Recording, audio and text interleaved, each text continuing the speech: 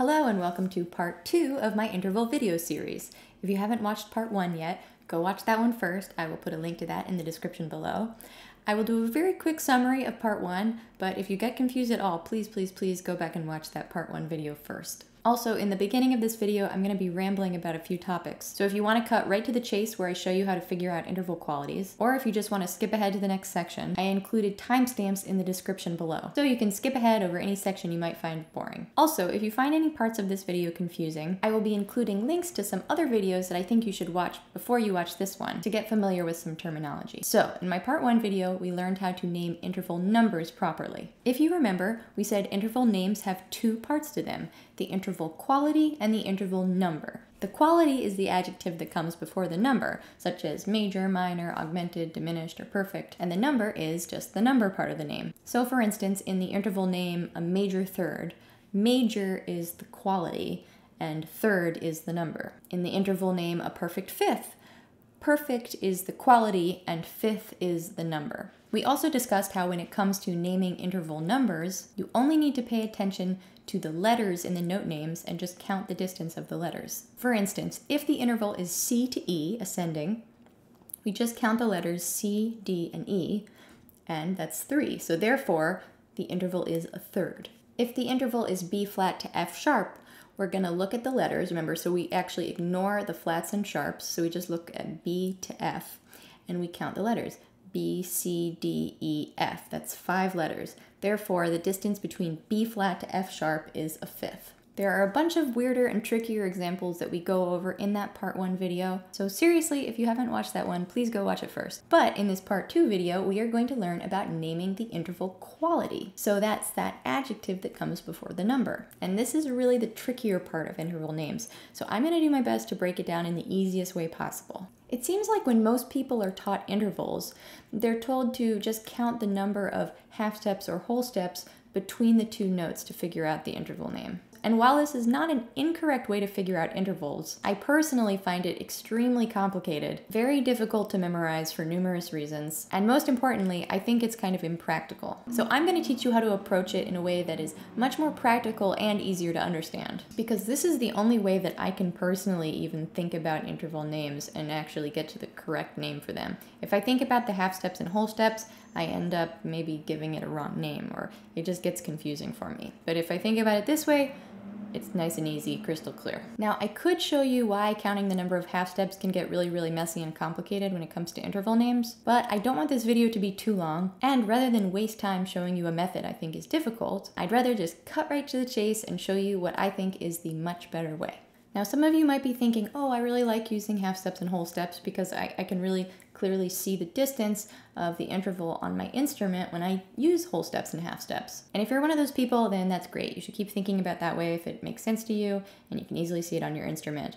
And actually, thinking about it in whole steps and half steps is beneficial when you're looking at your instrument, so there is a value to that. But even if you can really easily see the interval distances in terms of half steps and whole steps on your instrument, you might not always be referring to the names of the intervals correctly, which is because interval names can be very tricky. But calling things by their correct names is actually a very important part of music theory. It might be okay to not know the correct names of things at first when you're starting out, but as you dive deeper into more advanced topics in music theory, you're going to get confused and hit a bunch of roadblocks if you're not calling things by their correct names. And this includes intervals. Now, the only caveat is that the way I like to think about interval names requires you to know your major scales. However, even if you don't know your major scales yet, don't let that scare you away from this method. Because first off, I think that learning interval names is actually a much more advanced topic than just learning your major scales. So you really should be learning your major scales first. So for example, before you try to figure out the name for the interval between A and another note, you really should know what your A major scale is. So the best order, I think, is to learn a major scale first, and then you can analyze the intervals within the scale. And you can do it in small bites, right? You don't need to memorize every single major scale first to start learning about intervals. You can start with just learning one major scale, let's say C major scale, for example. And then you can learn the names of intervals that start with the note C. Then after that, you can learn your G major scale. And then you can learn the names of intervals that start with the note G. and so on and so on. My point is, you 100% do not need to have every single major scale memorized to get started on learning about intervals with this method. Just focus on the few scales that you do know, and eventually you can slowly introduce new scales into your vocabulary one at a time. Even if it takes years and years, that's totally normal for it to be a slow and ongoing process. So please don't be scared away from this method just because you don't know your major scales yet. I promise it is by far the easiest way to think about it. And I think it's important to tell you that if you do want to study music theory, you really should eventually know all of your major scales. Because let me tell you, before you actually know your major scales, pretty much everything in music theory seems really, really complicated. And after you learn your major scales, everything seems 100 times easier, I promise. So even if you're feeling like, oh my goodness, I'm never gonna be able to memorize all my major scales, I totally get it. That's how I used to feel when I was first studying music. I don't know if it's the way my brain works. I'm just really not good at this kind of boring memorization stuff. It's probably because I lacked the discipline to just sit down and memorize it properly. But you know what? Sometimes it's really hard to find the discipline to memorize something that you feel isn't that necessary. But if you're watching this video, I assume you're interested in learning at least some basic parts of music theory. And if you are, one of the very first things you should learn is how to at least be able to figure out the notes in a major scale. Not even have them memorized, but just be able to figure them out. And I think the best way to learn how to do that is using the circle of fourths and fifths. Because if you have your circle of fifths memorized, then you can always draw it out on a piece of paper and figure out the notes in every single major scale. And I made a whole video about how easy it is to memorize the circle of fifths. And in that video, I show you that the only thing you really need to memorize is something called the order of sharps, which is just F, C, G, D, A, E, B. So if you think you can handle just memorizing this very short series of letters, F, C, G, D, A, E, B, then you will be able to figure out all of your major scales, which means you will also be able to figure out every single interval name and so many other things in music theory that require you to figure out those major scales. And as I said, it's totally okay if you don't have them memorized. Remember, as long as you can just figure out the scales without consulting Google, you're on the right path. I put links to 2 of my videos about the circle of fifths in the description below. Phew! Okay, so that was a really long way of me saying don't be scared of this method even if you don't have your major scales memorized. This is truly the simplest method, and you need to learn your major scales eventually anyway. So let's just kill 2 birds with 1 stone. So let's talk about interval qualities now. I like to think of interval qualities as having a default setting, so I'm going to write those out first.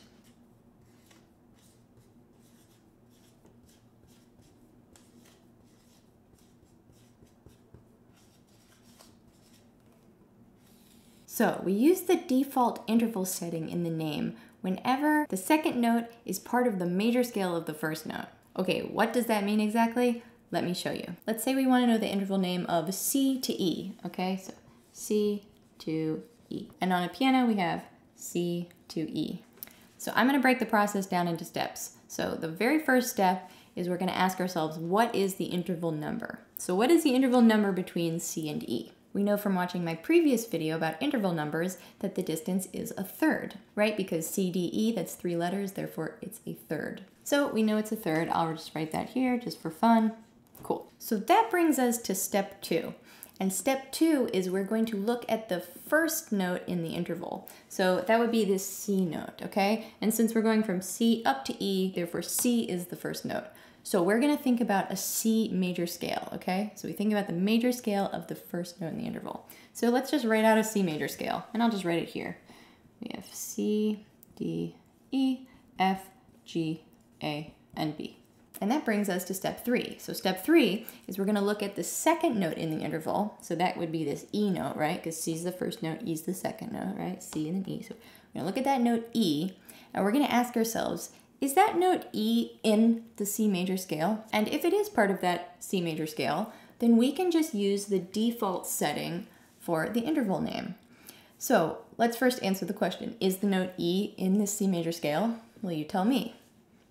I see it there, right? I see it right there, C, D, E. So since E is part of the C major scale, we can use the default setting for a third. So let's go to our default settings and look up third. Here's third. And it says major, right?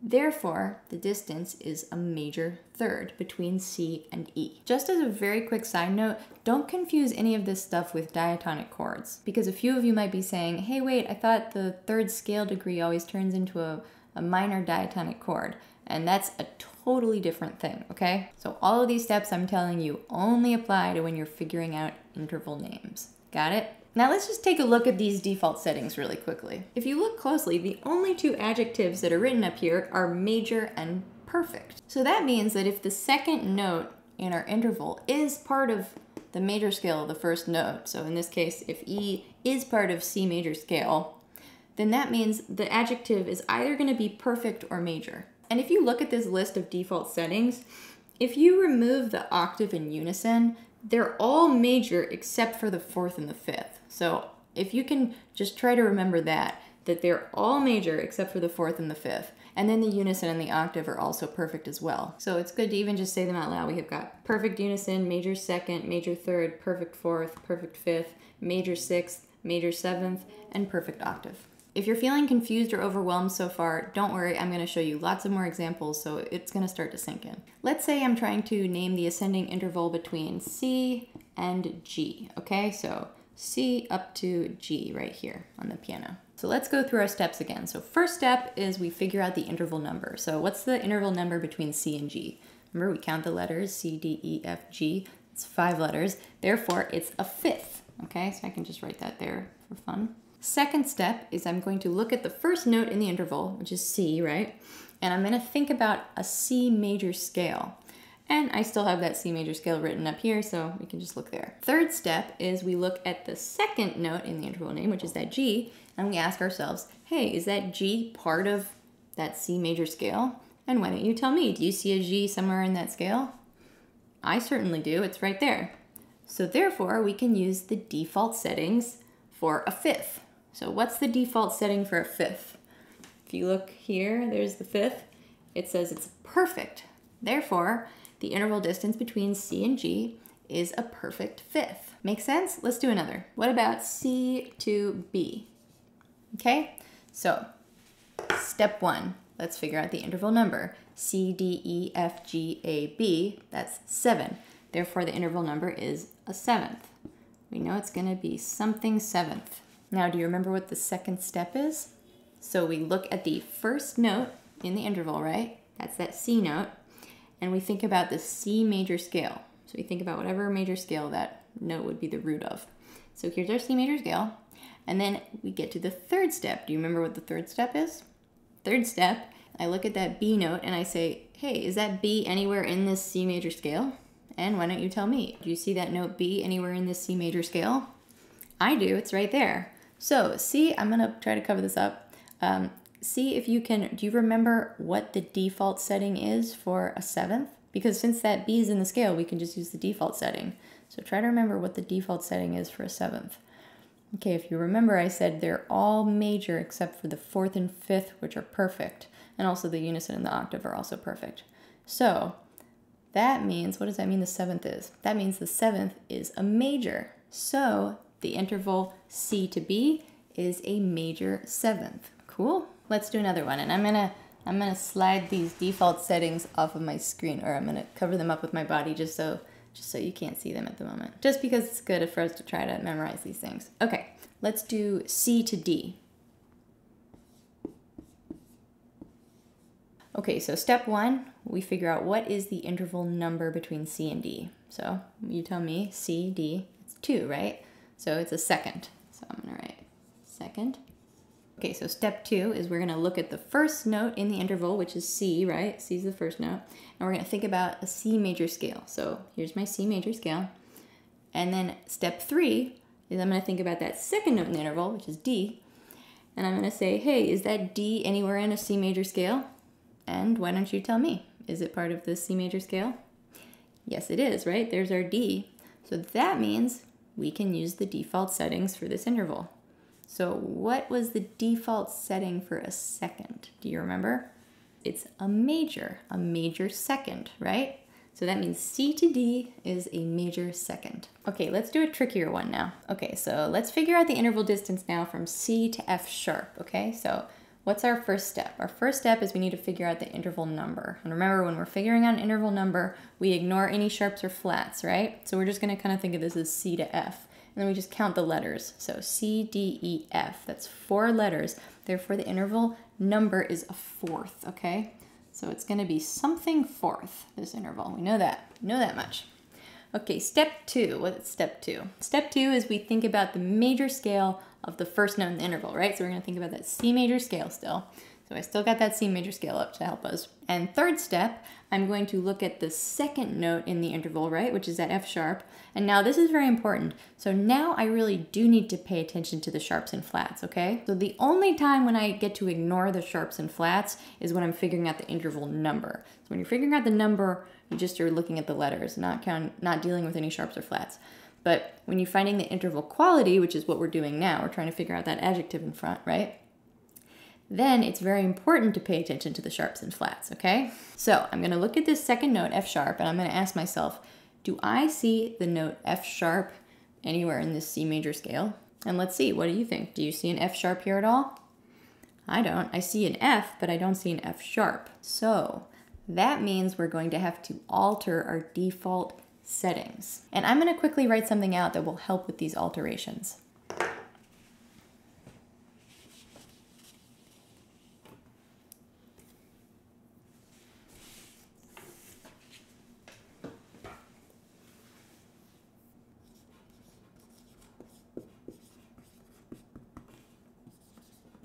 Okay, so I just moved the default settings down here so I'd have more room on the rest of the board, but you can see it's still just the same things, like our perfect, the perfects are unison, octave, fourths, and fifths, and the majors are second, thirds, sixths, and sevenths. So those are those default settings.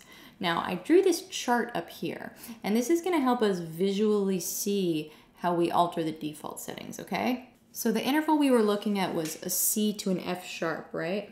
So we had C to F sharp, and we knew that we'd have to alter this because the note F sharp wasn't in that C major scale, right? I'll just write out a C major scale again, C, D, E, F, G, A, B.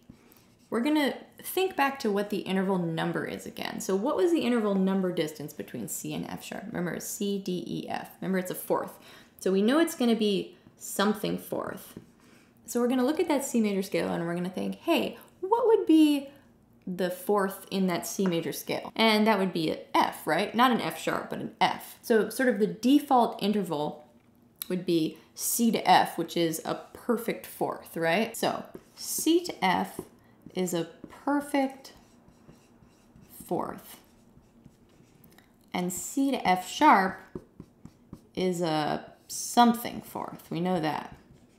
Okay, so let's look at the F and the F sharp and think to ourselves, what is different between F and F sharp? So in order to get from an F to an F sharp, what do we need to do? How do we turn an F into an F sharp?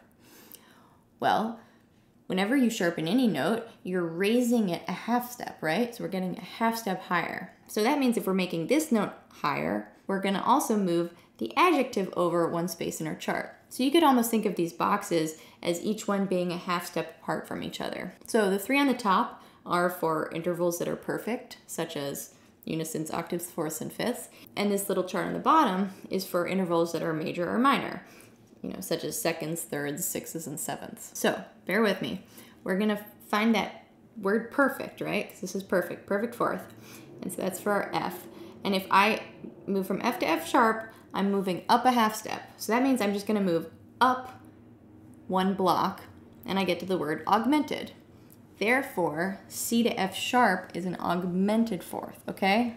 So I can write oh no, I'm not gonna have much room, but augmented fourth, okay? If you're feeling confused, don't worry, we're gonna do a ton of more examples.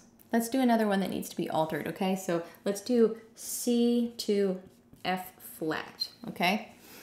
So let's go through the steps quickly. So we have the very first step is we just figure out the interval number, right? And what's the interval number? It's a fourth, right? C, D, E, F. Just looking at the letters, we know it's gonna be something fourth. Okay, step two is we're gonna think about the major scale of the first note, which is C. So we're gonna let's write out our C major scale.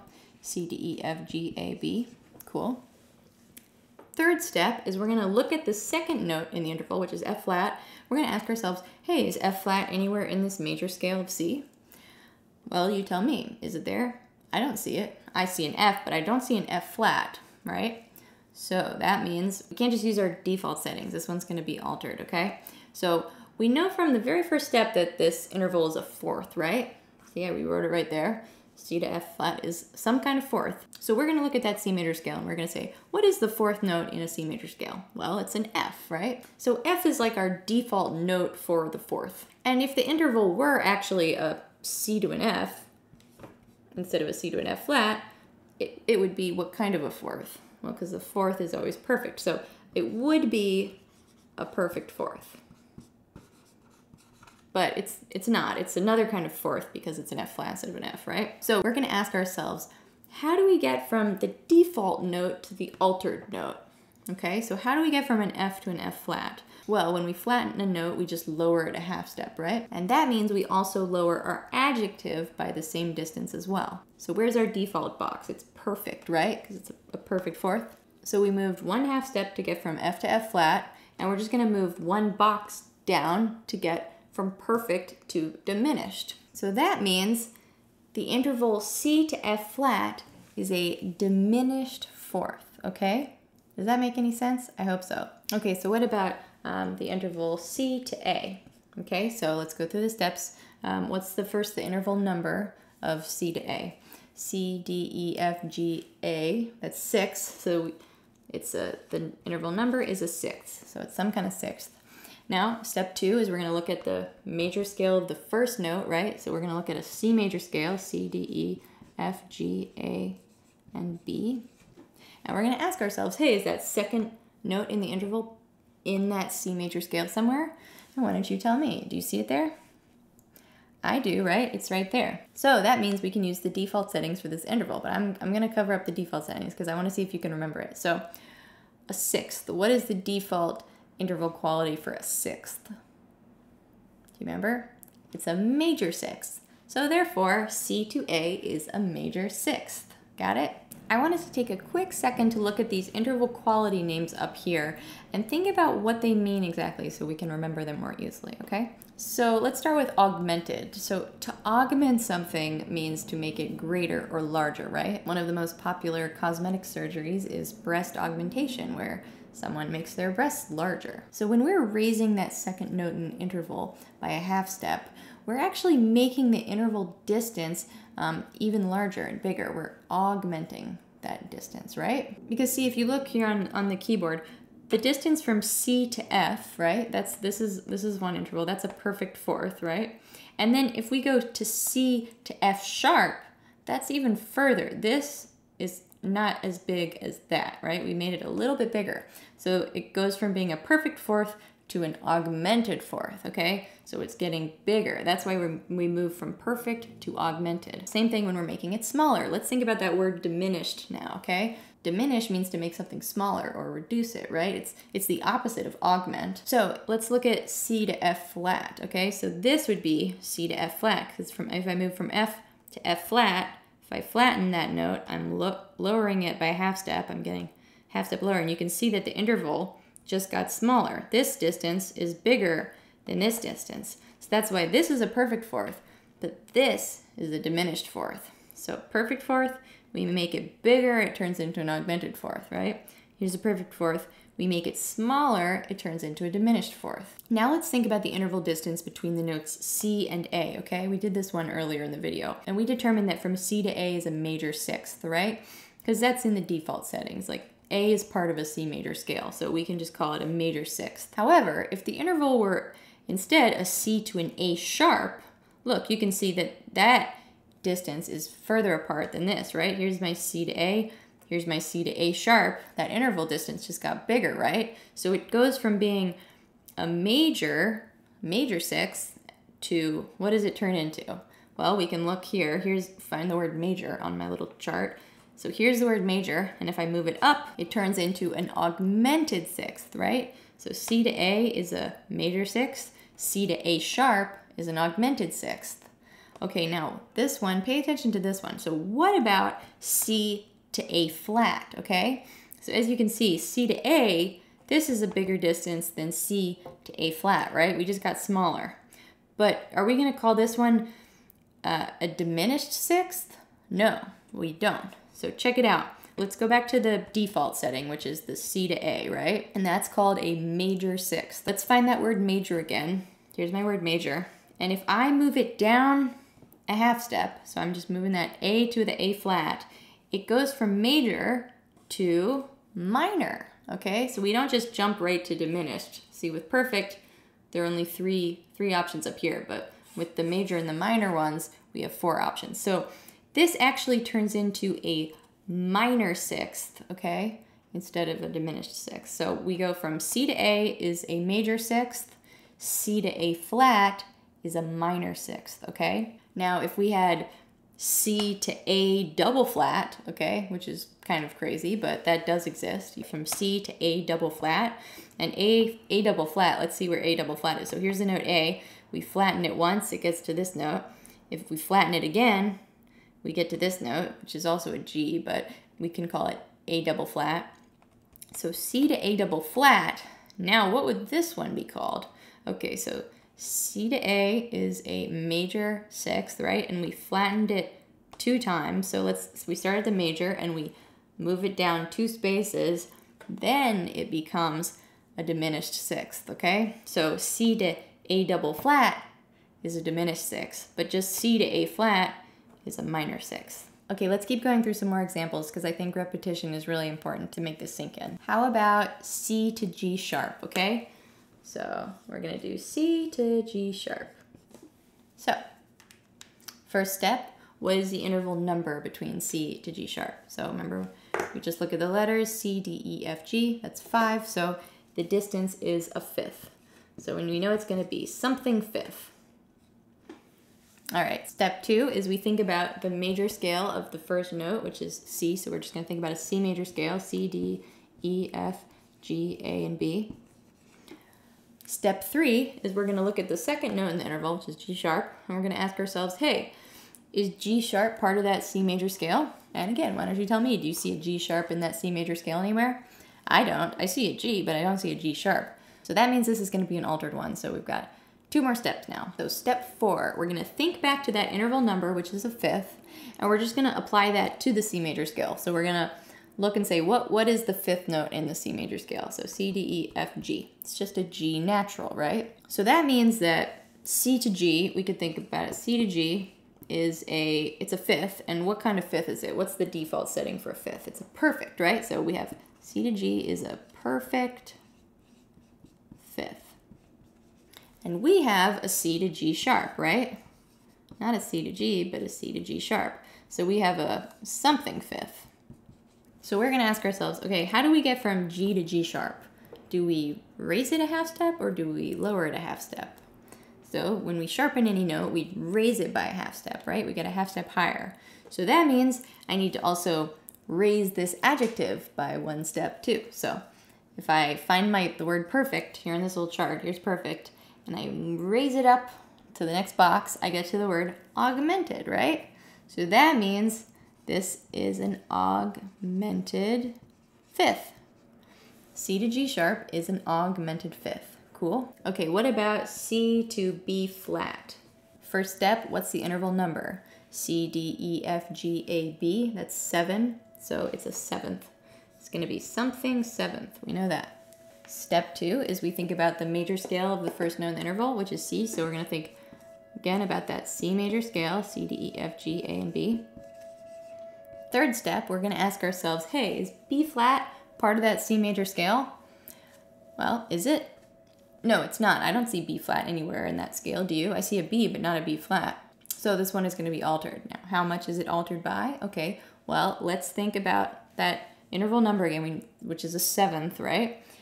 And we're gonna find the 7th note in that scale, so C, D, E, F, G, A, B, which is just a B natural, right? So B natural is like our default 7th note in this scale. And what adjective does the 7th get? What interval quality does the 7th get? It's major, right? So a C to a B, which is our default notes, is a major 7th, right? That's the full interval name from C to B. But we have C to B flat. We don't have C to B natural, we have C to B flat. And we know it's something 7th. So this gets us to our 5th step where we ask ourselves, okay, well, so how do I get from B to B flat? What happens when I go from B to B flat? Well, whenever I flatten a note, do we raise it or lower it by a half step. When we flatten it, we lower it by a half step, right? So that means I'm gonna find this word major on my chart. Here's the word major, and I'm gonna lower it by one step or move it down one box. I move it down one box and I get to the word minor. So that means this is a minor seventh. So C to B flat is a minor seventh. Cool. So I don't want this video to be too long, so I'm actually going to stop right here and not give any more examples. But the next video that I'm going to make for this interval series, I'm going to spend literally the entire video just drilling us figuring out interval names and going through examples. Tons and tons of examples. And we're going to also do interval names that don't just start with the note C, because if you notice in this video, every single one we did started with the note C. So if you're still feeling really confused, please don't worry, just be patient and stay tuned for that part 3 video, because we're really just going to be drilling different intervals over and over so much that you're just going to become an interval pro by the end of it. And even after that part 3 video, there are so many other things to talk about with intervals, so there will be even more videos after part 3 in this interval series. So get excited, because this is a long series, my friends.